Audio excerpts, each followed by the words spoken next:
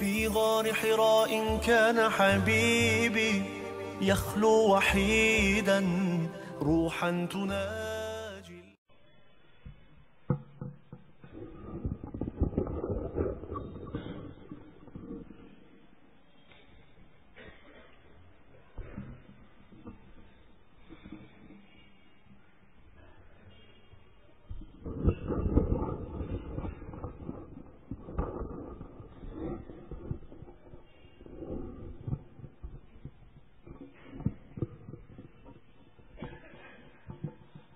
السلام عليكم ورحمة الله وبركاته.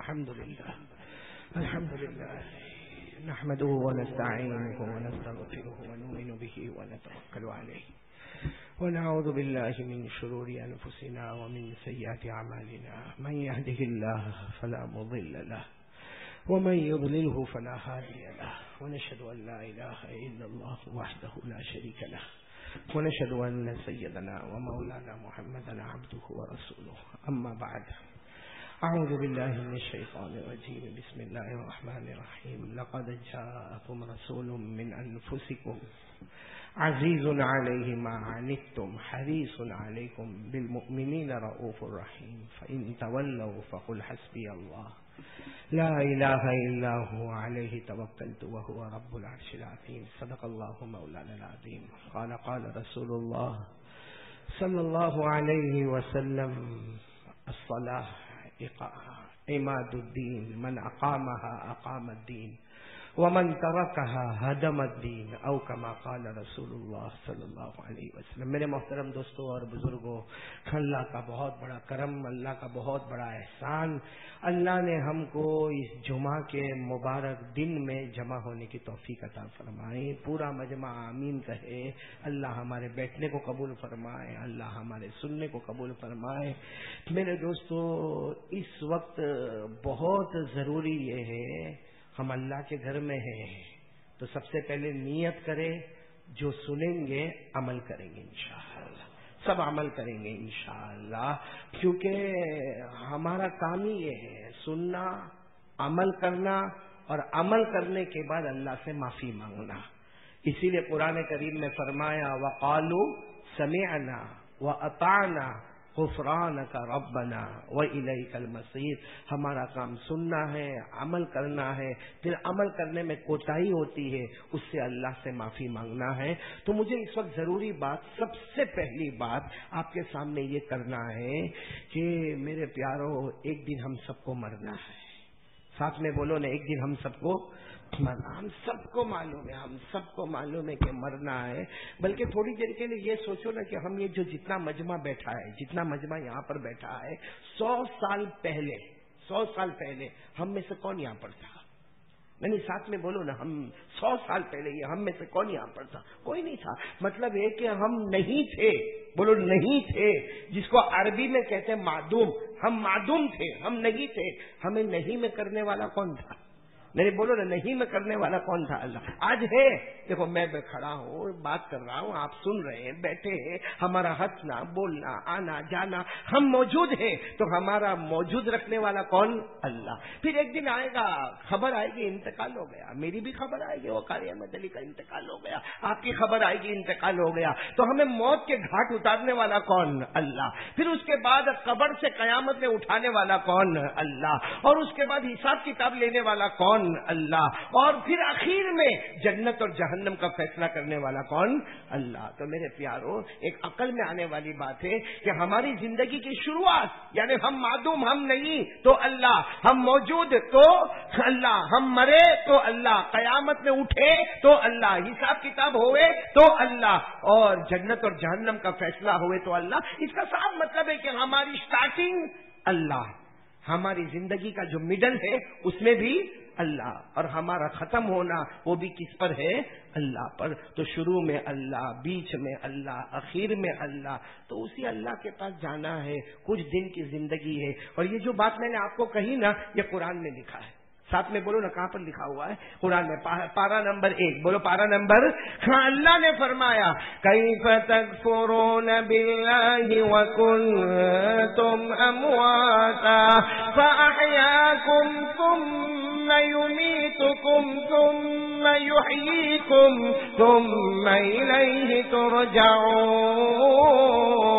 اللہ تبارک و تعالیٰ فرماتے میرا بندہ کب تک مجھے دھوکہ دے گا؟ اللہ فرماتے میرا بندہ کب تک میرا انکار کرے گا؟ پورا مجمع بولنا.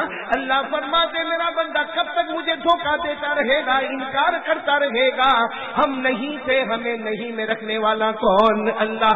آج ہم موجود ہے، رکھنے والا کون؟ اللہ. ہمیں موت کے گھاٹ اتارنے والا کون؟ اللہ. قیامت میں اٹھانے والا کون؟ اللہ. ہمارا حساب کتاب لینے والا کون؟ اللہ. اور اخیر میں جنت جہنم کا فیصلہ کرنے والا.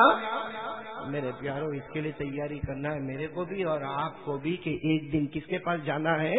آپ سب نے نام سنا ہوگا. دیکھو سنا ہو تو جلدی بولو. جمعہ کا دن وقت بہت کم، تقریباً 1:25 اور 30 کے بیچ میں ختم کرنا. اسے سارے لوگ بولو. آپ نے ایک نبی کا نام سنا ہے، حضرت ابراہیم. ساتھ میں بولو نا، کون؟ حضرت. ہاں، پورے قرآن میں 63 مرتبہ حضرت ابراہیم علیہ الصلوۃ والسلام کا نام. ہمارے پاس جو قرآن ہے نا، الحمدللہ رب العالمین سے شروع ہوتا، من الجنۃ والناس پر ختم ہوتا. پورے قرآن میں 63 ٹائمز، یعنی 63 مرتبہ اللہ میرا ابراہیم، میرا ابراہیم، میرا ابراہیم. سچ بتاؤ، اگر اللہ ایک مرتبہ کہہ دیتے میرا ابراہیم تو حضرت ابراہیم کا مقام تو بہت اونچا ہو جاتا. لیکن وہ اللہ نے کتنی مرتبہ فرمایا؟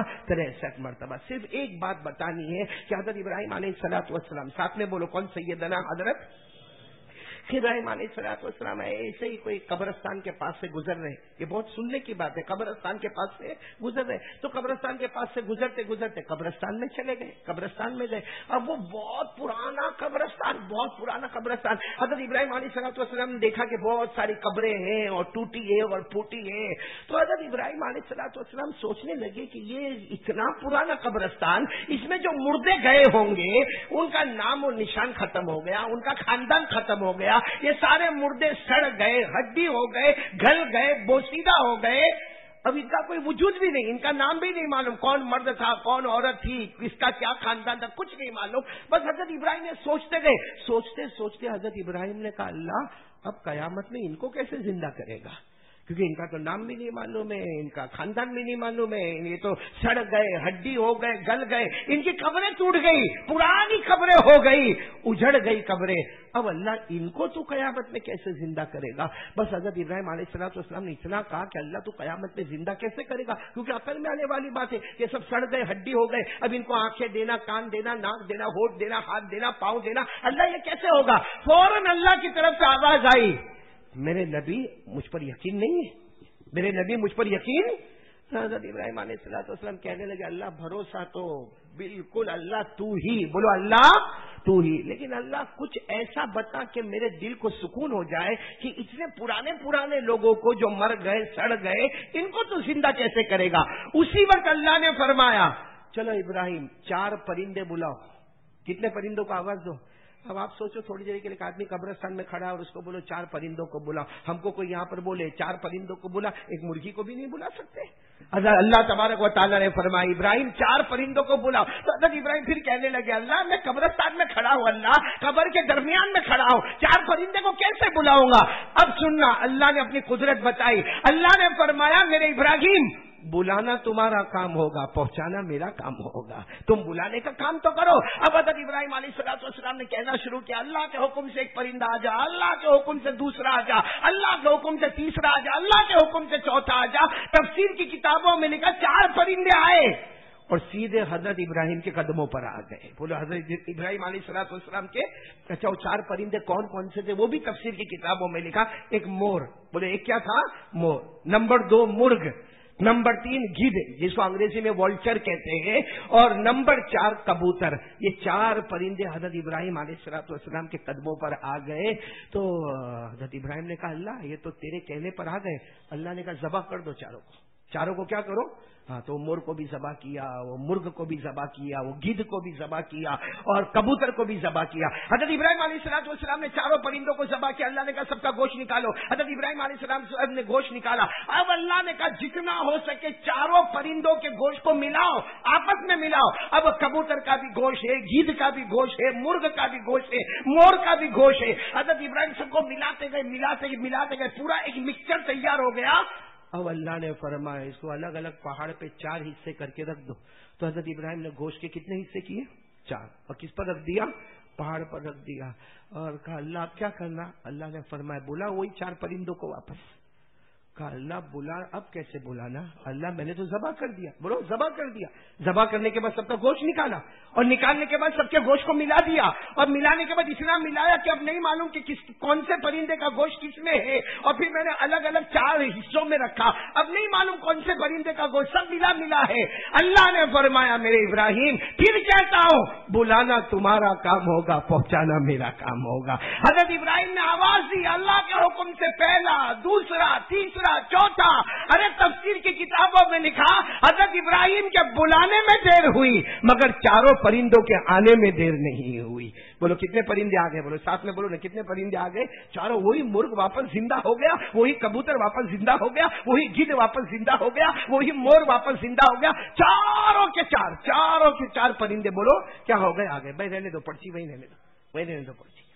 4 کے 4 پرندے وہیں پر زندہ ہو کر آ گئے. اب اللہ تبارک و تعالیٰ پوچھ رہے، سننا، اب اللہ تبارک و تعالیٰ پوچھ رہے کہ ابراہیم میرے بارے میں کیا کہتے ہو؟ اے ابراہیم میرے بارے میں. اب حضرت ابراہیم تو اللہ کے نبی تھے، یہ منظر دیکھا، سجدے میں گئے اور سجدے میں جا کر کہا اللہ میں سمجھ گیا، اللہ میں سمجھ گیا تیرے سے بڑھ کر طاقت والا کوئی نہیں اور تیرے سے بڑھ کر حکمت والا کوئی. اللہ نے اس وقت فرمایا میرے ابراہیم سجدے سے سر اٹھاؤ اور قیامت تک آنے والوں کو بتا دو جیسے میں 4 پرندوں کو مارنے کے بعد ان کے گوشت کو نکالنے کے بعد ان کو ذبح کرنے کے بعد میں واپس زندہ کرتا. اللہ نے فرمایا میری قسم قیامت میں اسی طرح سارے بندوں کو پھر زندہ کروں گا. صحیح ہوں گے تو جنت کا فیصلہ کروں گا ورنہ جہنم کا فیصلہ کروں گا. تو میرے پیارو یہ بات تو پکی ہے. ہم کو کس کے پاس جانا ہے؟ یعنی ساتھ میں بولو نا کس کے پاس جانا، اور حساب کتاب بھی کس کو دینا ہے؟ یعنی اللہ کو حساب کتاب دینا. اور یہ واقعہ بھی قرآن میں لکھا. ارے بولو یہ واقعہ کس میں لکھا؟ اب تو آپ کو واقعہ معلوم ہو گیا 4 پرندوں والا واقعہ. میں صرف پڑھوں گا، ترجمہ آپ کرو گے نا انشاءاللہ. اللہ نے فرمایا وَإِذْ قَالَ إِبْرَاهِيمُ رَبِّ أَرِنِي كَيْفَ تُحْيِي الْمَوْتَىٰ قَالَ أَوَلَمْ تُؤْمِنْ. حضرت ابراہیم علیہ السلام نے اللہ کو پوچھا، حضرت ابراہیم علیہ السلام نے اللہ کو پوچھا میں یہ قبرستان میں ہوں، بہت پرانی قبریں ہیں، اللہ ان کو واپس زندہ کیسے کرے گا؟ اللہ تبارک و تعالیٰ نے فرمایا ابراہیم کیا مجھ پر بھروسہ نہیں؟ کیا مجھ پر بھروسہ؟ کیا فرمایا؟ قال بلا ولكن ليطمئن قلبي. حضرت ابراہیم علیہ السلام نے فرمایا اللہ بھروسہ تو بہت ہے لیکن میں اپنے دل کو تو سمجھا دو. اللہ نے فرمایا کتنے پرندوں کو بلانا؟ پورا مجمع ساتھ میں بولے نا کتنے پرندوں کو بلانا؟ 4. 4 کو بلانے کے بعد پھر ذبح کر دینا، ذبح کرنے کے بعد سب کا گوشت نکال لینا اور گوشت نکالنے کے بعد سب کے گوشت کو ملا دینا اور پھر کہاں پہ رکھ دینا؟ اللہ نے فرمایا قال فخذ 4 من الطير فصرهن إليك ثم جعل على كل جبل منهن جزءا. حضرت ابراہیم علیہ السلام نے 4 حصے بنا کر پہاڑ پہ گوشت کو کہاں پہ رکھا؟ پھر اللہ نے کیا فرمایا بلاؤ. حضرت ابراہیم علیہ السلام نے فرمایا اب بلانا، اب تو مر گئے، اب تو سب کا گوشت مل گیا. اللہ نے فرمایا بلاؤ. حضرت ابراہیم بلا رہے ہیں ثم ادعوهن يأتينك سعيا واعلم ان الله عزيز حكيم. حضرت ابراہیم علیہ السلام کے بلانے میں دیر ہوئی مگر اللہ کے پہنچانے میں دیر نہیں ہوئی. 4 پرندے پھر زندہ ہو کر آ گئے اور حضرت ابراہیم نے سجدے میں کہا اللہ تیرے سے بڑھ کر کوئی طاقت والا، بولو نا، بولو ساتھ میں بولو نا، اللہ تیرے سے بڑھ کر کوئی طاقت والا، اللہ تیرے سے بڑھ کر کوئی حکمت والا. تو میرے دوستوں 4 پرندے زندہ ہوئے، ہم بھی تو زندہ ہوں گے نا قیامت میں. یعنی بولو نا قیامت میں زندہ ہوں گے نا. تو کیا جواب دیں گے اللہ کو؟ کیا جواب دیں گے اللہ کو؟ یہاں بیٹھے ہیں بہت سارے، کون سی نماز پڑھنے آئے؟ ساتھ میں بولو گے جمعہ، فجر کی نماز. یہاں بہت سے بیٹھے ہیں فجر کی نماز نہیں پڑھی. کیا جواب دیں گے اللہ کو قیامت میں؟ نہیں بولو نا قیامت میں کیا جواب دیں گے اللہ کو؟ اللہ تعالیٰ فرماتے آپ کو معلوم ہے قیامت میں جو جانور ہے نا، جانور ان کا بھی حساب کتاب ہوگا. یہ جانور جو ہم دیکھتے ہیں نا ہماری گلیوں میں، قیامت میں ان کا بھی حساب ہوگا۔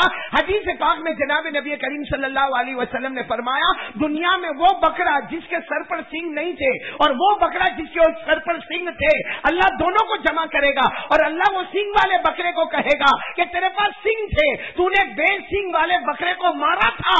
آج اللہ جس کے سینگ دنیا میں نہیں تھے اس کو سینگ دے گا اور کہے گا تو بھی اس کو مار لے تاکہ دنیا میں جو ہوا تھا اس کا حساب کتاب ہو جاوے۔ ہاں، اس کے بعد اللہ تعالیٰ جانوروں کو کہیں گے کونو ترابا، جاؤ سب مٹی بن جاؤ۔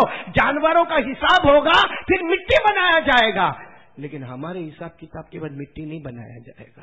ہم کو تو جنت اور جہنم کا فیصلہ سننا ہے۔ تو میرے پیارو، اس لیے پہلا کام اگر آج میں اور آپ یہ کریں، یہ سوچ لیں کہ ہم یہاں ٹیمپروری ہے، ہم کو کس کے پاس جانا ہے؟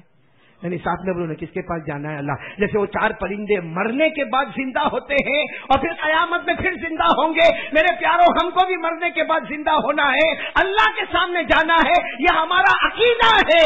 اسی لیے ہم کلمہ پڑھتے ہیں نا، جو ایمان مجمل اور ایمان مفصل ہم پڑھتے ہیں، آمنت باللہ وملائکتہ وکتبہ ورسلہ والیوم الآخر والقدر خیرہ وشرہ من اللہ تعالی والبعث بعد الموت۔ ہم یہ عقیدہ پڑھتے ہیں کہ قبر میں زندہ ہونا ہے، اللہ کے سامنے کھڑا ہونا ہے اور ایک ایک چیز کا جواب دینا ہے۔ تو میرے پیارو، تو اللہ کو یہ کہیں گے جمعہ پڑھنے گیا تھا، فجر نہیں پڑھا تھا۔ ارے بولو نا میرے پیارو، یہ ہمارے جوان رات کو 1 2 3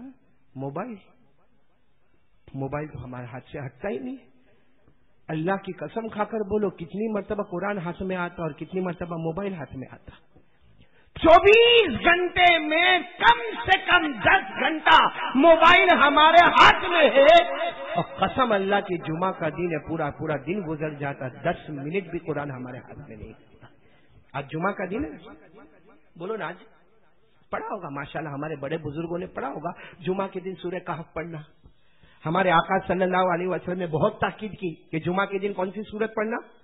سورہ کہف پڑھنا۔ اور ہمارے آقا صلی اللہ علیہ وسلم فرماتے، میرے اللہ کی قسم میں معراج پر گیا، میں نے فرشتوں کا اتنا بڑا جھنڈ اور اتنی بڑی جماعت فرشتوں کی میں نے نہیں دیکھی، جتنے زیادہ فرشتے میں نے اس وقت دیکھے جب سورہ کہف آسمان سے اتر رہی تھی۔ اور ہمارے آقا صلی اللہ علیہ وسلم نے فرمایا کہ کوئی بھی کلمہ والا بندہ، کوئی بھی کلمہ والی بندی جمعہ کے دن سورہ کہف پڑھے، سب فتنوں سے بچا رہے گا۔ آج میرے دوستو، کتنے فتنوں میں ہم پڑے اور جو بچنے کا کام ہے وہ کرتے نہیں۔ میں بچنے کا کام کیا کہ سورہ کہف پڑھتے۔ آج جو فتنہ چل رہا، کبھی حکومت کی طرف سے فتنہ، کبھی ادھر گھر میں فتنہ، کبھی باہر کی دنیا میں فتنہ، کبھی آنکھوں کا فتنہ، کبھی کان کا فتنہ، کبھی ہاتھ کا فتنہ، ہزاروں فتنے بازاروں میں ہیں۔ ان سب سے بچنے کے لیے جمعہ کے دن کون سی سورت پڑھنا؟ یہاں گئے سب لوگ، سورہ کہف پڑھ کے آئے۔ موبائل صبح سے اب تک کتنی مرتبہ استعمال ہوا؟ پب جی دیکھو تو موبائل میں، ٹک ٹاک کھیلتا تو موبائل میں، زنا کرنا تو موبائل میں، چوری کرنا تو موبائل میں، جوا کھیلنا تو موبائل میں، افواہیں پھیلانا تو موبائل میں، جھوٹ بولے تو موبائل میں، کسی پر تہمت لگائے تو موبائل میں، ارے گھر میں طلاق ہو جاوے تو موبائل کی وجہ سے۔ اور وہ موبائل ہمارے پاس 10 گھنٹہ یوز میں رہتا ہے۔ یہ ہمارے جوان ہے نا، ان کی اسٹائل ہوتی ہے، امام صاحب یہ جو جوان ہے نا، رات کو 2 بجے دیکھنا، 2 بجے 3 بجے موبائل کے ساتھ تھکے گا، پھر وہ چارجر میں ڈالے گا۔ اب آپ بتاؤ، 3 بجے رات کو سونے والا فجر کی نماز باپ پڑھے گا؟ کون پڑھے گا فجر کی نماز؟ اس لیے میرے پیارو، پہلی بات پر سب لوگ آ جاؤ گے، بولو آ جاؤ گے انشاءاللہ۔ ایک بات یقین پہ آ جاؤ، کس کے پاس جانا ہم کو؟ اللہ کے۔ نہیں ساتھ میں بولو نا، کس کے پاس جانا؟ اور اللہ کے پاس جانا اور حساب کتاب بھی ہونا۔ اللہ نے فرمایا ان الینا ایابہم ثم ان علینا حسابہم۔ اللہ تبارک و تعالیٰ فرماتے میرے بندو قیامت میں میرے پاس آنا ہے، پھر اللہ فرماتے حساب کتاب ابھی ہوگا۔ تو میرے پیارو، ابھی سے اس کی تیاری کرو۔ یہ دنیا کا تھوڑا ٹینشن آتا ہے تو ہم پریشان ہو جاتے ہیں نا۔ آپ نے دیکھا ہوگا نا، بیچ میں معاملہ شروع ہوا تھا کہ بھائی وہ ہیلمٹ پہننا ضروری ہے، تو آپ نے دیکھا ہوگا سارے ہیلمٹ خریدنے تیار ہو گئے اور سارے کے سارے ہیلمٹ پہننے بھی لگے۔ پہننا بھی چاہیے بھائی، قانون ہے، جو رول اور ریگولیشن بنے گا وہ ہمارے فائدے کے واسطے بنے گا، تو ٹھیک ہے بھائی ہیلمٹ پہنا۔ لیکن کیوں پہنا؟ اس لیے پہنا کہ نہیں پہنوں گا تو آگے حساب کتاب ہوگا، 500 روپے کی پینلٹی ہے, کہیں 1000 روپے کی پینلٹی ہے, تو دنیا کے 500,000 روپے کے لیے نہ چاہتے ہوئے بھی ہیلمٹ کو پہنا تو قیامت کا حساب کتاب کیا 500 روپے میں نمٹ جائے گا؟ 1000 روپے میں نمٹ جائے گا قیامت کا حساب کتاب؟ اللہ تبارک و تعالیٰ فرماتے جب میں حساب کتاب لینے پر آؤں گا, اگر کوئی ایسا کوئی کر نہیں سکتا, لیکن اللہ فرماتے ہیں کہ اگر کوئی زمین بھر کے سونا بھی لا کر دے گا کہ اللہ میں زمین بھر کے سونا دیتا, اللہ فرماتے فلن یقبل, قبول نہیں کیا جائے گا, حساب کتاب تو ہو کے رہے گا. اس لیے میرے پیارو ایسا کام کرو کہ ہمیں حساب کتاب دینا ہی نہ پڑے. کون کون تیار ہے ایسے کام کے لیے؟ جس میں پہلا کام اللہ سے ڈرنا. بولو پہلا کام کس سے ڈرنا؟ اللہ سے ڈرنا. اور ہمیشہ اس بات کا دھیان رکھنا جو میں کرتا ہوں یہ حلال ہے حرام ہے, میں کھا رہا ہوں یہ حلال ہے یا حرام ہے, میرا جو لون لینا حرام ہے یا حلال ہے, میرا سودی کاروبار کرنا حلال ہے یا حرام ہے, میرا یہاں آنا جانا حلال ہے یا حرام ہے. اللہ کا ڈر. بولو کریں گے انشاءاللہ. نمبر 2, بہت بنیادی بات پر آ رہا ہوں, بہت بنیادی بات پر. ہمارے نبی زمین پر بولتے تھے. ساتھ میں بولو نا, ہمارے نبی زمین پر, آواز نہیں آ رہی, ہمارے نبی زمین پر بولتے تھے, اللہ آسمان پر فیصلہ کر دیتا تھا. بولو ایسا ہے نا, قرآن میں لکھا ہے کہ نہیں لکھا؟ ہاں بولو پہلے, قرآن میں لکھا کہ اللہ فرماتے میرا نبی زمین پر بولے, اللہ آسمان پر فیصلہ کرے. کیوں؟ اس لیے کہ اللہ فرماتے میرا محبوب بولتے ہی نہیں, اللہ فرماتے میرے مصطفیٰ بولتے ہی نہیں, میرے مرتضیٰ بولتے ہی نہیں. یہ تو صرف زبان نبی کی ہوتی ہے, کلام تو اللہ کا ہوا کرتا ہے. یہ قرآن میں لکھا, قرآن میں میرے ساتھ میں پڑھو نا. اللہ نے فرمایا وَالنَّجْمِ إِذَا هَوَىٰ مَا ضَلَّ صَاحِبُكُمْ وَمَا غَوَىٰ وَمَا يَنطِقُ عَنِ الْهَوَىٰ إِنْ هُوَ إِلَّا وَحْيٌ يُوحَىٰ. اللہ تبارک و تعالیٰ فرماتے میرے نبی بولتے جاؤ, کہتے جاؤ, فرماتے جاؤ, زبان تمہاری ہوگی. بولو کلام. اور ہمارے نبی نے جو کہا وہ ہوا کہ نہیں ہوا؟ میں آپ سے پوچھا, ایسے تو بہت سارے واقعات ہیں, میں جو آپ کو لے کر جا رہا ہوں ایک بات پر. بولو ہمارے نبی نے کہا وہ ہوا کہ نہیں ہوا؟ ہمارے نبی جب ہجرت کے لیے چلے, کہاں سے؟ جلدی جلدی بولو, کہاں سے؟ مکے سے. کہاں جا رہے ہیں؟ مدینہ. اور راستے میں ساتھ میں کون ہے؟ حضرت ابو بکر رضی اللہ تعالیٰ عنہ. اور آپ کو معلوم ہے چھپ چھپا کر اللہ کے حکم سے مکہ سے ہجرت کر کے ہمارے نبی مدینہ کی طرف جا رہے گئے, اور کسی کو پتا نہیں, ڈھونڈنے والے ڈھونڈ رہے, مگر ہمارے نبی مل. آپ کو معلوم ہے ایک شخص جو مکہ میں تھے بہت ہی مالدار اور ہٹے کٹے تھے, بعد میں مسلمان ہوئے, لیکن جس وقت یہ واقعہ بیان کر رہا ہوں مسلمان نہیں تھے. ان کا نام سراقہ. بولو کیا نام؟ سراقہ. ان کو پتا چل گیا کہ ہمارے نبی کون سے راستے سے گئے. باقی سارے مکہ والے کوئی اس دشا میں چلے گئے, کوئی ادھر چلے گئے, کوئی آگے, لیکن ہمارے آقا صلی اللہ علیہ وسلم کا راستہ الگ ہی تھا. جو ہمارے نبی اور حضرت ابو بکر پہاڑ کو طے کر کے جا رہے تھے, مگر یہ سراقہ نام کے آدمی کو پتا چلا کہ اللہ کے رسول کہاں ہے. اور بہت بڑا انعام تھا اللہ کے رسول پاک صلی اللہ علیہ وسلم کو پکڑنے کا, حضرت ابو بکر کو پکڑنے کا بہت بڑا انعام تھا. سراقہ اپنے گھوڑے پر بیٹھے, اور جو گھوڑا دوڑایا گھوڑے کے ٹانپوں کی آواز جب آنے لگی تو حضرت ابو بکر نے پیچھے مڑ کر دیکھا کہ سراقہ آ رہے. تو اللہ کے رسول کو کہا کسی کو پتہ نہیں چلا, سراقہ کو پتہ چل گیا وہ ہمارے پیچھے آ رہے. ہمارے نبی نے پیار سے فرمایا آنے دو سراقہ کو. بولو سراقہ کو. جب بالکل قریب آ گئے تو حضرت ابو بکر نے فرمایا اللہ کے رسول بالکل قریب ہے, اب وہ ہم کو دیکھ رہے ہیں, ہم ان کو دیکھ پاتے ہیں. اللہ کے رسول پاک صلی اللہ علیہ وسلم ایسے پیچھے مڑے اور صرف سراقہ کو دیکھا ہے, گھوڑا زمین میں ڈھسنا شروع ہو گیا. بولو سبحان اللہ. گھوڑا زمین میں ڈھسنا شروع ہو گیا, اور سراقہ بھی زمین میں, گھوڑے کے چاروں پاؤں زمین میں ڈھس گئے. تو سراقہ وہاں سے زور سے کہتا ہے محمد, او محمد. بولو صلی اللہ علیہ وسلم. سراقہ تو مسلمان نہیں ہوئے تھے, کہنے لگے او محمد میں آپ کے پیچھے نہیں آؤں گا, آپ کا پتہ بھی کسی کو نہیں بتاؤں گا, لیکن ایک بار اللہ کو بول دو, کعبہ کے پیدا کرنے والے کو بولو میرا گھوڑا واپس آ جائے, ورنہ میں زمین میں ڈھس جاؤں گا. ہمارے نبی نے وہی دعا مانگی, گھوڑا واپس زمین پر آ گیا. اب گھوڑا زمین پر آ گیا تو ہمارے نبی نے یوں دیکھا, مسکرائے اور آگے بڑھے. تو سراقہ کو ہوا کہ پیچھا تو کرنا چاہیے. پھر تھوڑی دیر کے بعد گھوڑے کے ٹاپوں کی آواز آ رہی. حضرت ابو بکر رضی اللہ تعالیٰ عنہ کہتے اللہ کے رسول سراقہ پھر آیا. ہمارے نبی نے فرمایا آنے دو سراقہ کو آنے دو. جب سراقہ قریب آئے ہمارے نبی نے پھر دیکھا. پھر دیکھنا تھا کہ گھوڑا پھر سے زمین میں ڈھسا. اب پیٹ تک گھوڑا ڈھس گیا اور وہ سراقہ کہتا میں کعبہ کے پیدا کرنے والے کا واسطہ اے محمد آپ کا پتہ کسی کو نہیں بتاؤں گا, آپ کے پیچھے بھی نہیں آؤں گا, لیکن میں مر جاؤں گا, میرا گھوڑا مر جائے گا, میں زمین میں ڈھس جاؤں گا. ہمارے نبی نے پھر دعا مانگی. بولو پھر گھوڑا زمین کے اوپر آ گیا. میں بتانا چاہ رہا ہوں تیسری مرتبہ, کون سی مرتبہ؟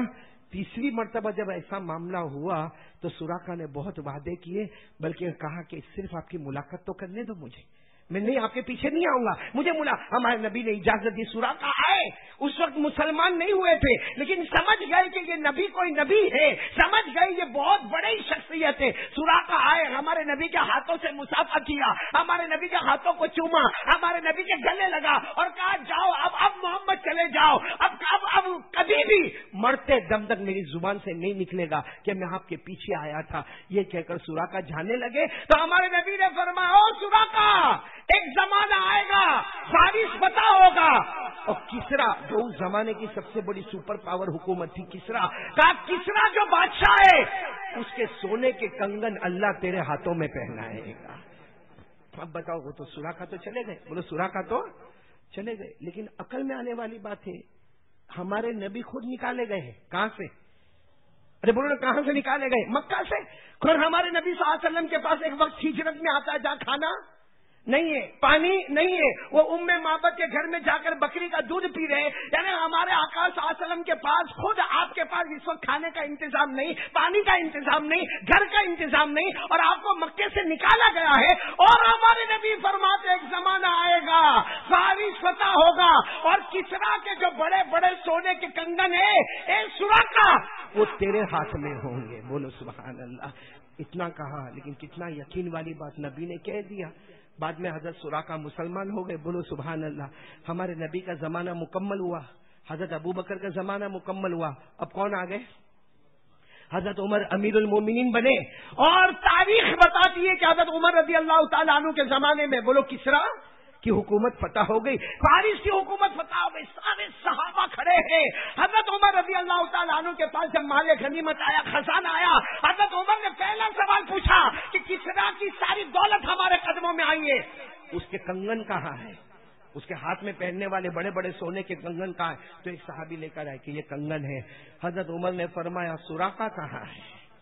سراقہ کہاں ہے؟ تو سراقہ کہیں بیٹھے تھے دور, کہا میں ادھر ہوں. آ جاؤ یہ کنگن پہن لو, آ جاؤ یہ کنگن میں تمہیں پہنا دوں. اور یہ کنگن کو صرف پہننا نہیں, اس کو آسمان کی طرف لہراؤ تاکہ قیامت تک آنے والے کو پتا چل جائے کہ میرے محمد زمین پر بولتے تھے, اللہ آسمانوں پر فیصلہ کر دیتا تھا. میرے دوستو ہمارے نبی جو بولتے تھے فرماتے تھے. بولو اللہ آسمان پر. بھائی یہاں کا پنکھا شروع کر دو, نہیں یہاں کا کوئی کر دو اگر ان کو ٹھنڈ لگتی ہو تو. بولو نا ہمارے نبی زمین پر بولتے تھے, اللہ آسمانوں پر فیصلہ کر دیتا تھا.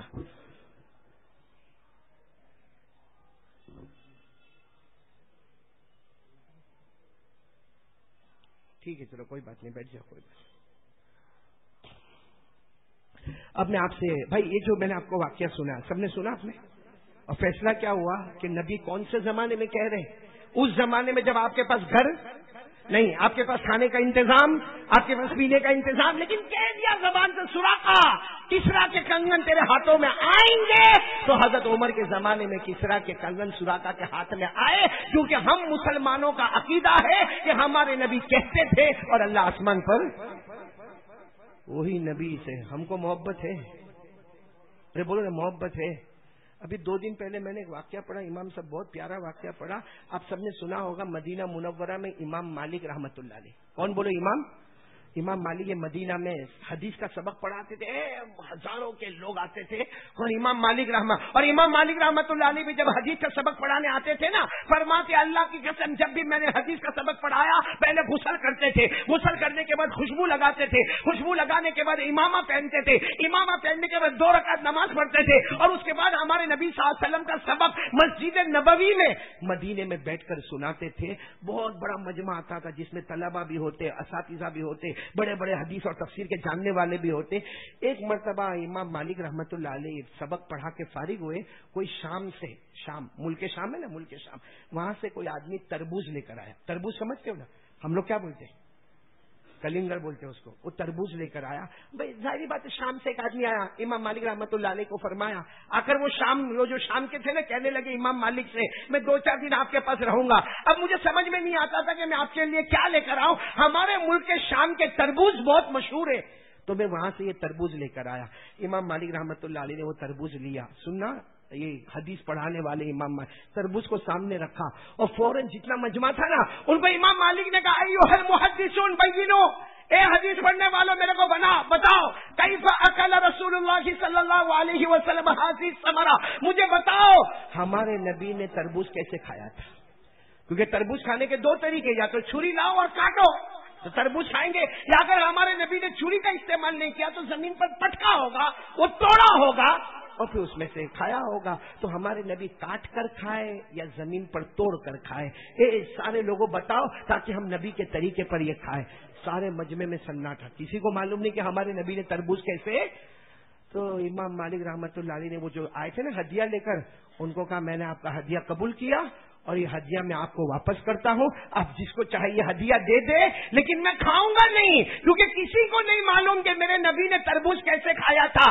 اگر میں کاٹ کر کھاؤں گا اور میرے نبی نے زمین پر توڑ کے کھایا تھا, یا میں زمین پر توڑ کے کھاؤں گا اور میرے نبی نے کاٹ کر کھایا تھا, تو قیامت میں یہ امام مالک ہمارے نبی کو کیا جواب دے گا؟ میرے پیارو, وہ ایک ایک چیز میں سوچتے تھے کہ ہمارے نبی کا طریقہ اس میں کیا ہے. بولو نا, ایک ایک چیز میں سوچتے تھے کہ ہمارے نبی کا طریقہ کیا ہے. اور ہم لوگ نبی کے طریقے پر داڑھی نہیں ہے نا, کھلم کھلا گنا, چہرے پہ داڑھی نہیں ہے. ساتھ میں بولو نا, ہمارے نبی کے چہرے پہ داڑھی تھی. امام صاحب ایسے ٹھنڈے کا کو بیٹھے, کھانا آپ نے نہیں کھایا, میں بھی نہیں کھایا, لیکن ساتھ میں بولو گے تو اچھا لگے گا نا. بولو نا, ہمارے نبی کے چہرے پہ داڑھی تھی. آواز کے ساتھ بولو نا, ہمارے نبی کے چہرے پہ داڑھی تھی. حضرت ابو بکر, حضرت عمر, حضرت عثمان, حضرت علی. بلکہ میرے دوستوں, اگر ہم فصاحت اور بلاغت کی دنیا میں جائیں, فصاحت اور بلاغت کی دنیا میں جائیں نا, آپ کو عجیب لگے گا کہ لا الہ بولو الا اللہ میں 14 حروف ہے, محمد الرسول اللہ میں بھی 14 حروف ہے. اور بڑا کمال یہ ہے کہ لا الہ الا اللہ پورا کلمہ دیکھ لو, اس میں کہیں بھی آپ کو نقطہ نظر نہیں آئے گا. محمد الرسول اللہ میں چلے جاؤ, وہاں پر بھی آپ کو نقطہ نظر نہیں آئے گا. باقی سارے نبیوں کا نام اور لقب لوگے, وہاں نقطہ ہوگا. آپ کہیں گے آدم صفی اللہ, تو وہاں نقطہ ہوگا. ابراہیم خلیل اللہ, یوسف صدیق اللہ, یونس صاحب الحوت, آپ اسماعیل ذبیح اللہ, آپ نوح صفی اللہ, نجی اللہ, جتنے نبی ہوں گے سب کے نام اور لقب کے ساتھ نقطہ ہوگا. صرف ہمارے نبی ہے لا الہ الا اللہ محمد الرسول اللہ. اللہ نے ایسا بے نقطہ بتایا کہ جیسے توحید کمپلیٹ ہے, میرا نبی بھی کمپلیٹ ہے. لا الہ الا اللہ, اللہ سب کا معبود بن گیا. محمد الرسول اللہ, اللہ کے نبی سب کے محبوب بن گئے. میرے دوستو, کاش ہم پیارے نبی کی تھوڑی قدر کریں تو بات اس پر آ کر پھر رک جاتی ہے کہ ہمارے نبی زمین پر بولتے تھے اور اللہ آسمان پر, یعنی ساتھ میں بولو نا, اللہ آسمان پر. تو ہمارے نبی نے ایک بات بولی, شاید بہت خراب لگے گا, بہت برا لگے گا, لیکن بات تو نبی کی ہے. اور وہ کیا بات کہی ہے؟ جب ہمارے نبی کو پوچھا کہ کامیاب کون ہے اور ناکام کون ہے, عزت والا کون ہے, ذلیل کون ہے, بلکہ یوں کہو کہ جنتی کون ہے اور جہنمی, ہمارے نبی نے فرمایا تھا جو 5 وقت نماز پڑھے. ساتھ میں بولو, کتنے وقت نماز پڑھے؟ فجر, ظہر, عصر, مغرب, عشاء. نبی کی زبان مبارک تو دیکھے, فرماتے نماز سے بڑھ کے کوئی عبادت ہی نہیں. بولو, نماز سے بڑھ کے کوئی. اس لیے اللہ تبارک و تعالیٰ سب کو جنت دیں گے, لیکن نمازی کو سب سے اونچی جنت دیں گے جس کا نام ہے جنت الفردوس. کیوں دیں گے؟ تاکہ پتہ چلے کہ زمین پہ نماز ادا کرتا تھا, اس سے بڑھ کے کوئی عبادت نہیں. اللہ وہ جنت دے گا جس کے اوپر کوئی جنت نہیں. اور یہ قرآن میں لکھا ہے.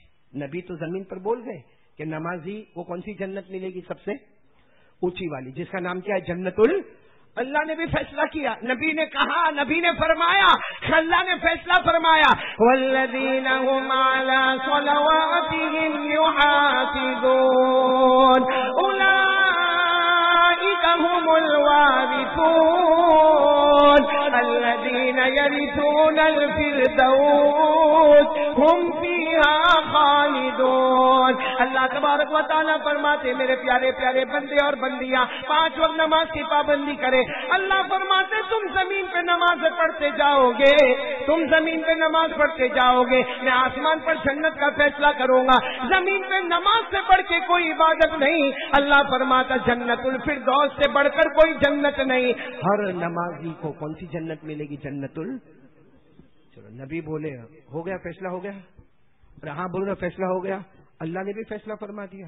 لیکن ایک صحابی نے وہی ٹائم پر پوچھا کہ اللہ کے رسول کوئی نہیں پڑھے تو، جیسے یہاں بہت سارے بیٹھے ہوں گے ابھی فجر نہیں پڑھی ہوگی، کوئی نہیں پڑھے تو ہمارے آقا صلی اللہ علیہ وسلم کی آنکھوں میں وہ آنسو جس کا قیامت میں ہم کو جواب دینا پڑے گا۔ ہمارے نبی نے فرمایا میرا امتی اور نماز نہ پڑھے، تو صحابی نے کہا اللہ کے رسول اگر کوئی نہ پڑھے تو؟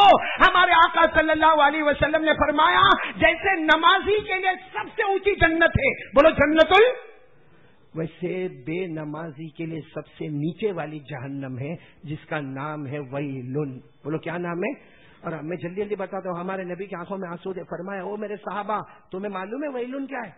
تمہیں معلوم ہے وہ جہنم جو آخری جہنم ہے ویلن، تمہیں معلوم ہے وہ کیا ہے؟ صحابہ کرام نے فرمایا اللہ کے رسول ہم کو نہیں معلوم ہے، اللہ رسول کو زیادہ معلوم ہے۔ ہمارے نبی نے فرمایا ویلن وہ جہنم ہے کہ جہنمی کے بدن پہ جو چتھڑا ہوگا وہ دنیا میں لاؤ تو پوری دنیا جل کر ختم ہو جائے۔ ویلن وہ جہنم ہے کہ جس کے اندر جو پلایا جائے گا اگر وہ گھونٹ سمندر میں ڈالے تو پورا سمندر کڑوا ہو جائے گا۔ ویلن وہ جہنم ہے جس کے لوہے کا ٹکڑا پہاڑ پہ لٹکایا جائے تو پورا پہاڑ بھی چورا چورا ہو جائے۔ تو سارے صحابہ نے کہا اللہ کے رسول تو ایک دم آخری درجے کی جہنم میں کون جائے گا؟ ہمارے نبی نے فرمایا اللہ کی قسم فرعون جائے گا، حامان جائے گا، قارون جائے گا۔ ہمارے نبی نے فرمایا ابو جہل جائے گا، اور پھر روتے روتے فرمایا یہ وہ آخری جہنم ہے جس میں فرعون، حامان، ابو جہل، قارون جائے گا۔ میری امت کا بے نمازی بھی اسی میں جائے گا، میری امت کا بے نمازی اسی جہنم میں جائے گا۔ ہمارے نبی زمین پر بولتے ہیں، اللہ آسمان پر، اور یہ قرآن میں لکھا ہے، یہ بھی قرآن میں لکھا ہے کہ امت کا بے نمازی آخری والی جہنم میں جائے گا۔ پڑھو نا میرے ساتھ میں، سب کو یاد ہے ارأیت الذی یکذب، ارے یاد ہے بولو نا ارأیت الذی یکذب بالدین فذلک الذی یدعو الیتیم ولا یحض علی طعام المسکین۔ پھر کیا ہے؟ میں نے رک جاؤ، فویل وہ جہنم آخری جہنم۔ اللہ نے کیا فرمایا؟ فویل للمصلین الذین هم عن صلاتهم ساہون الذین هم یراؤون ویمنعون الماعون۔ اللہ تبارک و تعالیٰ فرماتے صاف اللہ نے فرمایا جو جہنم میں قارون، فرعون، حامان، ابو جہل، امت کا بے نمازی بھی اسی جہنم میں ہوگا۔ دیکھو نمازی کے جنت ہونے کا فیصلہ نبی نے فرمایا، اللہ نے آیت اتاری۔ بے نمازی کے جہنم ہونے کا فیصلہ نبی نے بتایا، اللہ نے آیت اتاری۔ اللہ رسول کی بات سے بڑھ کر اللہ کی قسم کوئی بات ہوتی؟ اس لیے آج ابھی میں بات ختم کر رہا ہوں، 3 کام کرو گے، بولو کرو گے انشاءاللہ۔ سب سے پہلا کام اللہ سے ڈریں گے، بولو ڈریں گے انشاءاللہ۔ نمبر 2 نبی کے طریقے پر بولو چلیں گے انشاءاللہ۔ وہ تو امام مالک رحمۃ اللہ علیہ کا تقویٰ تھا۔ باقی یہ تربوز کے بارے میں امام مالک رحمۃ اللہ علیہ نے جو پوچھا نا، آپ اس کو فتویٰ نہیں کہیں گے، کیا کہیں گے؟ تقویٰ کہیں گے۔ لیکن ہم تھوڑا تو نبی کا خیال رکھیں، چہرے پہ داڑھی تو رکھ لیں۔ کب تک ہیرو بن کے گھومے گا؟ اب تو بڑھاپا آ گیا، ہاں عمر آتی ہے نا تو ڈائبٹیز بھی آتا ہے، پریشر بھی آتا ہے، اٹیک بھی آتا ہے، پاؤں بھی دکھتا ہے، ہاتھ بھی دکھتا، مگر پھر بھی اپنے گھالوں کو کھلا رکھنے کے لیے یہ فارمالٹی کرنے کی ضرورت کیا ہے؟ ریالٹی پر آ جا جیسا ہے۔ وہ نا اجمیر والے بابا، کون اجمیر والے بابا؟ خواجہ معین الدین چشتی رحمۃ اللہ علیہ۔ ان کو کسی نے آ کر پوچھا تھا نا حضرت داڑھی کا کو رکھنے کا، داڑھی نہیں رکھے تو نہیں چلے گا کیونکہ داڑھی رکھنے میں آدمی بوڑھا بوڑھا دکھتا۔ اجمیر والے بابا خواجہ معین الدین چشتی خواجہ غریب نواز نے کتنا پیارا جواب دیا، ہم کو داڑھی رکھنا ہے، جوانی اور بڑھاپے سے مطلب نہیں ہے، اچھے دکھے نہ دکھے اس سے مطلب نہیں ہے، ہم نے اپنے گالوں کو مصطفیٰ کے گالوں پر قربان کر دیا ہے۔ میرے پیارو، اور آخری بات، نماز کے لیے کون کون تیار ہے؟ ہاتھ اوپر کر لے بھائی، بولو پڑھیں گے انشاءاللہ۔ کب سے شروع کریں گے؟ بولو آج کی شام، بلکہ آج کی جمعہ، بولو آج کی جمعہ، پڑھے نہ پڑھے موت کا کوئی بھروسہ نہیں، بولو آج کی جمعہ سے لے کر موت کی شام ہماری نماز قضا نہیں ہوگی انشاءاللہ۔ اللہ ہم سب کو عمل کی توفیق عطا فرمائے۔ یہ مسجد ہیرا والوں کا شکریہ، متولیوں کا، ٹرسٹیوں کا، ہمارے امام صاحب دامت برکاتہم کا، جنہوں نے یہ سعادت عطا فرمائی۔ خیر، میں ایک آخری بات کہہ دوں کہ نماز کے بعد ایک کارڈ تقسیم ہوگا، سب لے کے جائیں گے انشاءاللہ۔ وہ کون سا کارڈ ہے کہ عصر کے بعد کون سا درود پڑھنے کا، وہ بھی جمعہ کے دن۔ آج کون سا دن ہے؟ عصر کے بعد پڑھیں گے، بولو پڑھیں گے انشاءاللہ۔ کتنی مرتبہ پڑھنے کا؟ 80 مرتبہ۔ کون سا درود؟ اللہم صلی علی محمد النبی الامی وعلی آلہ وسلم تسلیما۔ میرے پیارو، جمعہ کے دن عصر کے بعد ہمارے آقا صلی اللہ علیہ وسلم نے فرمایا، کوئی بھی میرا امتی عصر کی نماز کے بعد 80 مرتبہ یہ درود پڑھے گا، ہمارے نبی فرماتے 80 سال کے گناہ معاف ہو جائیں گے، 80 سال کی عبادت نامہ اعمال میں لکھا جائے گا۔ لیکن یہ سب پڑھنا سنت اور نفل ہے، اصل تو کیا پڑھنا ہے؟ نماز، جو کیا ہے؟ فرض ہے 5 وقت کی۔ بولو سب پڑھیں گے انشاءاللہ۔ اللہ ہم سب کو عمل کی توفیق عطا فرمائے، آمین یا رب العالمین۔ وآخر دعوانا الحمدللہ رب العالمین۔ سنت ادا کر لیجئے۔ ہمارے احمد آباد کے ایک بھائی کا بھی فون آیا تھا، ان کے نانا کا انتقال ہو گیا، دعا کرے اللہ مرحوم کی مغفرت فرمائے۔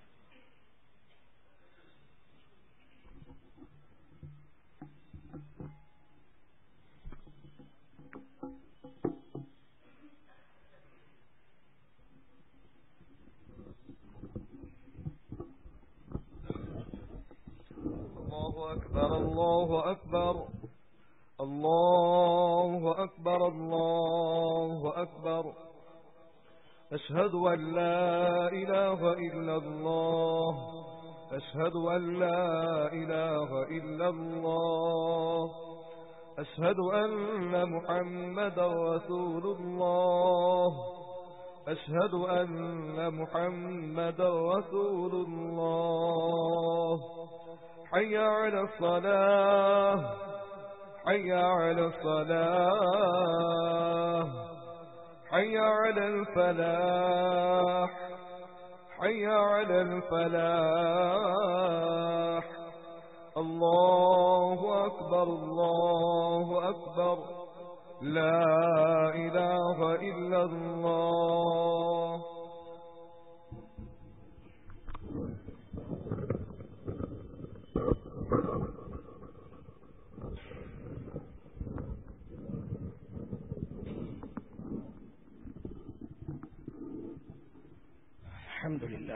الحمد لله رب العالمين الرحمن الرحيم مالك يوم الدين إياك نعبد وإياك نستعين والصلاة والسلام على سيدنا وشفيعنا وحبيبنا وسندنا ومولانا محمد الذي أرسله الله بالحق بشيرا ونذيرا وداعيا إلى الله بإذنه وسراجا منيرا، وعلى آله وأصحابه الذين آمنوا به وعزروه ونصروه واتبعوا النور الذي أنزل معه، أولئك حزب الله، ألا إن حزب الله هم المفلحون۔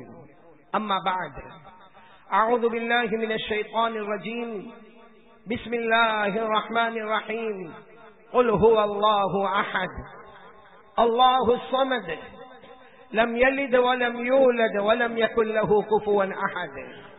عباد الله، أولا أوصيكم ونفسي بتقوى الله عز وجل في السر والعلن، فإن التقوى سلام ذر الإيمان، كما قال جل وعلا: يا أيها الذين آمنوا اتقوا الله حق تقاته ولا تموتن إلا وأنتم مسلمون۔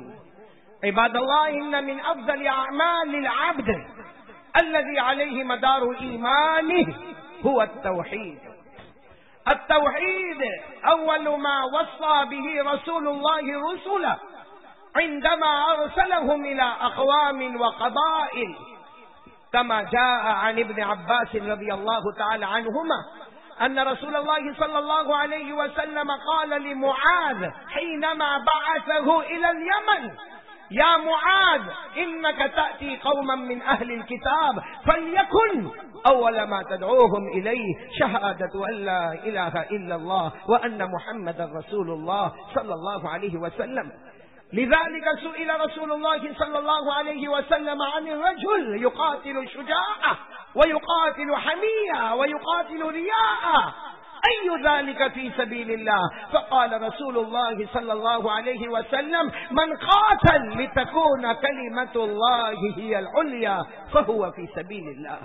لذلك نحن نرى أن النصارى لما ادعوا أن الله ثالث ثلاثة رد الله عليهم هذه الدعوة وقال: لقد كفر الذين قالوا إن الله ثالث ثلاثة وما من إله إلا إله واحد وإلهكم إله واحد لا إله إلا هو الرحمن الرحيم. فعباد الله، علينا أن نستعد للآخرة بالتوحيد الخالص وبالاجتناب عن البدعات والمعاصي والشهوات.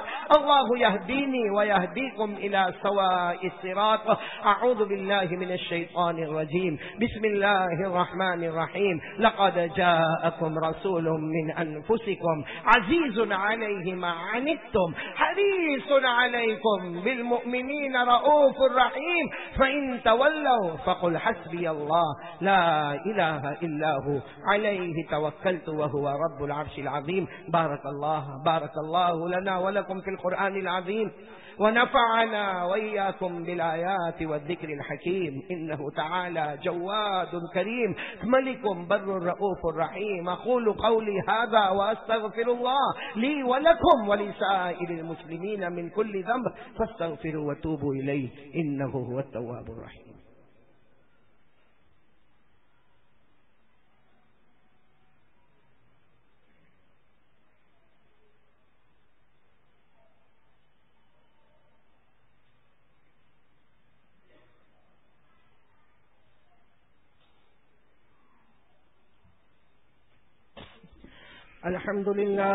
الحمد لله الذي أمطر أقطار الرحمة من سحاب المغفرة على المقرين بلا إله إلا الله محمد رسول الله شفيع في الحشر لا إله إلا الله محمد رسول الله ونور على الصراط لا إله إلا الله محمد رسول الله ومكتوب على باب الجنان لا إله إلا الله محمد رسول الله.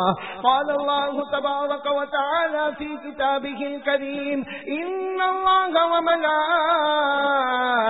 وملائكته يصلون على النبي يا أيها الذين آمنوا صلوا عليه وسلموا تسليما. اللهم صل على سيدنا ومولانا محمد وعلى آل سيدنا ومولانا محمد هو سلسبيل أنهار لا إله إلا الله محمد رسول الله. وصلى الله تعالى عليه وعلى جميع الأنبياء والمرسلين والملائكة المقربين والخلفاء الراشدين، خصوصا على أول الصحابة وأفضلهم بالتحقيق أمير المؤمنين أبي بكر الصديق التقي أسبق بإقرار لا إله إلا الله محمد رسول الله. وعلى أعدلهم أمير المؤمنين عمر النقي بفيضان أنوار لا إله إلا الله محمد رسول الله. وعلى أعلمهم أمير المؤمنين عثمان جامع أسرار لا إله إلا الله محمد رسول الله. وعلى أعلمهم أمير المؤمنين علي الرضي قاطع الكفار بذي الفقار لا إله إلا الله محمد رسول الله. وعلى الإمامين الهمامين السعيدين أبي محمد الحسن وأبي عبد الله الحسين كاشفي أستار لا إله إلا الله محمد رسول الله. وعلى أمهما سيدة النساء فاطمة الزهراء بأزهار لا إله إلا الله محمد رسول الله. وعلى عميه الشريفين المكرمين بين الناس أبي عمارة حمزة وأبي الفضل العباس. وعلى الستة الباقية من العشرة المبشرة ببشارة المصطفى. وعلى أبنائه الطاهرين وبناته الطاهرات وأزواجه المطهرات. وعلى سائر المهاجرين والأنصار رضوان الله تعالى عليهم أجمعين. اللهم اغفر لنا ولوالدينا ولأساتذتنا ولمشايخنا ولجميع المؤمنين والمؤمنات والمسلمين والمسلمات الأحياء منهم والأموات. اللهم اجعل هذا البلد آمنا مطمئنا وارفع مقتك وغضبك عنا ولا تسلط علينا من لا يرحمنا فإنه لا حول ولا قوة ولا ملجأ ولا منجأ منك إلا إليك. تعادلوا يا عباد الله. إن الله يأمر بالعدل والإحسان وإيتاء ذي القربى وينهى عن الفحشاء والمنكر والبغي يعظكم لعلكم تذكرون. اذكروا الله العلي العظيم يذكركم وادعوه يستجب لكم ولذكر الله تعالى أعلى وأولى وأعز وأجل وأهم وأتم وأعظم وأكبر والله يعلم ما تصنعون. پیسہ سے سیدھی کر لے, کندھے سے کندھا ملا لے. جن حضرات کے پیجامہ پتلون ٹخنوں کے نیچے اوپر کر لے. اللہ کی رحمت متوجہ رہے, مل مل کے کھڑے رہے. اللہ سب کے دلوں کو ملائے.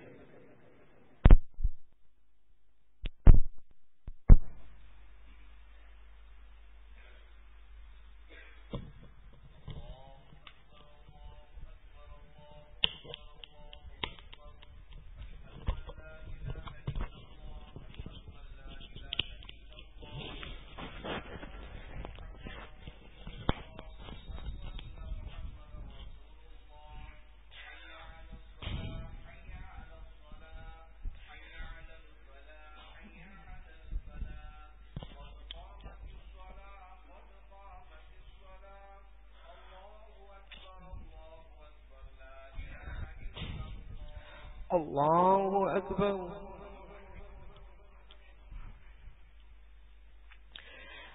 الحمد لله رب العالمين الرحمن الرحيم مالك يوم الدين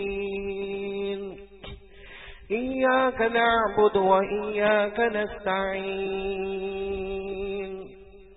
اهدنا الصراط المستقيم صراط الذين أنعمت عليهم غير المغضوب عليهم ولا الضالين.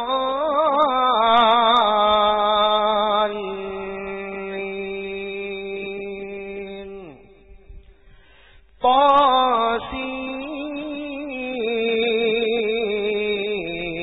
تلك آيات القرآن وكتاب مبين هدى وبشرى للمؤمنين الذين يقيمون الصلاة ويؤتون الزكاة وهم بالآخرة هم يوقنون.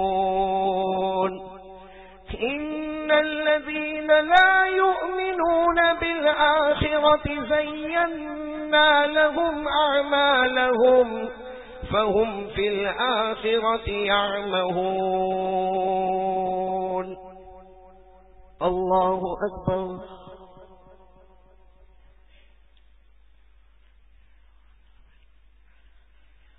سمع الله لمن حمده. الله أكبر.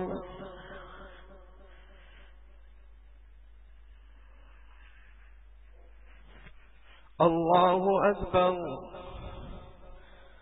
الله أكبر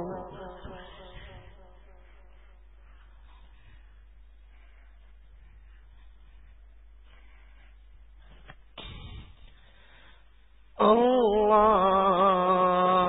أكبر. الحمد لله رب العالمين الرحمن الرحيم مالك يوم الدين إياك نعبد وإياك نستعين اهدنا الصراط المستقيم صراط الذين أنعمت عليهم غير المغضوب عليهم ولا الضالين.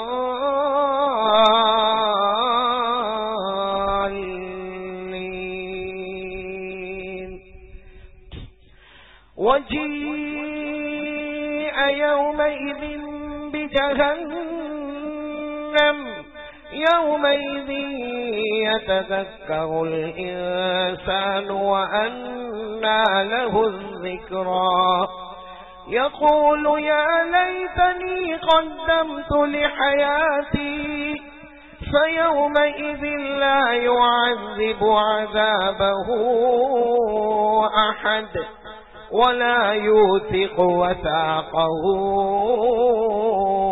أحد. يا أيتها النفس المطمئنة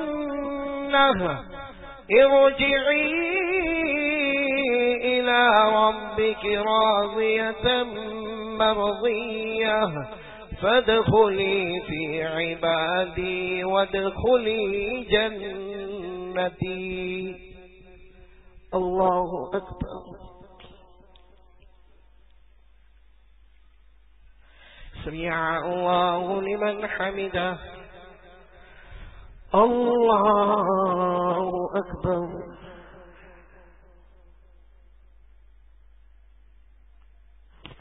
الله أكبر. الله أكبر.